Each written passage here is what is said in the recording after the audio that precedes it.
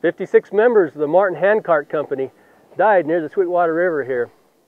They had begun their journey late, and for the sake of speed, they had set aside their coats and their blankets.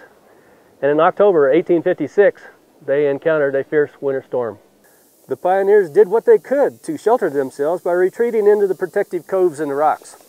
The coves slowed the wind, warmed the wind chill by 10 or 15 degrees, and decreased the snow carried in the wind.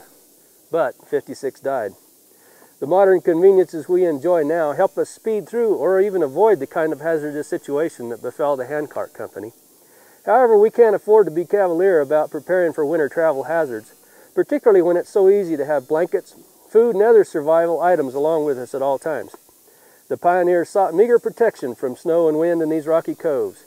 Compared to that, our insulated wind, rain, and snow-proof vehicles are palaces. So if you're caught in a winter storm, stay with the protection of your car. Because if you leave it, well, why would you be any better off than the members of the Martin Handcart Company? From the University of Wyoming Cooperative Extension Service, I'm Eric Peterson.